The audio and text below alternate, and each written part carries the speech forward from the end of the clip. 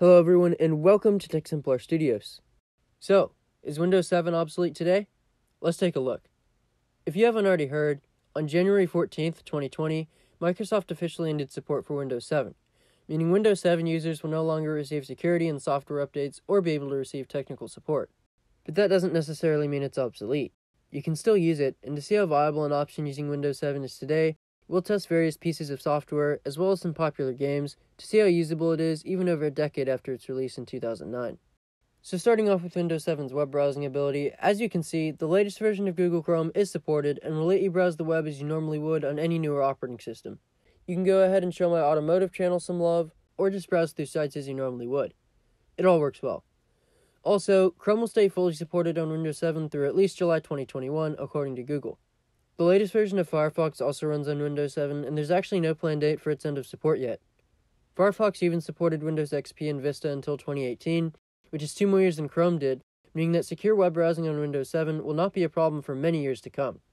Even after Chrome and Firefox eventually drop support, there may be other web browsers that continue to support Windows 7 as well. And I just thought I'd mention, OBS, the software I'm using to record the screen right now, is also working quite well on Windows 7, despite stating it only supports Windows 8, 8.1, and 10. This is also the case with some other programs and even games where they're not listed as being compatible with Windows 7, but may still run. But not all software vendors are so willing to support such an old operating system.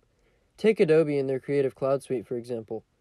As you can see, Photoshop is running fine, but many of the other Creative Cloud apps either require Windows 10 or a recent version of macOS and will simply not install on Windows 7. Microsoft's own Office 2019 suite also now requires Windows 10, but Office 2016 will prove a worthy substitute for most Windows 7 users wanting to use the Office suite. In general, though, most programs and apps out there today will still work just fine on Windows 7. Before we get into its gaming ability, though, if you like this video, make sure to check out some of my other obsolescence videos that I've linked in the card at the top right, where I test more operating systems such as Windows XP, Vista, and even older versions of macOS, in addition to older graphics cards and CPUs, to see which older pieces of technology are still usable in the modern day. So now in terms of gaming. Surprisingly, most modern games will run perfectly fine on Windows 7. As you can see, Minecraft, Rocket League, and Project Cars all run well, and practically all new titles still do.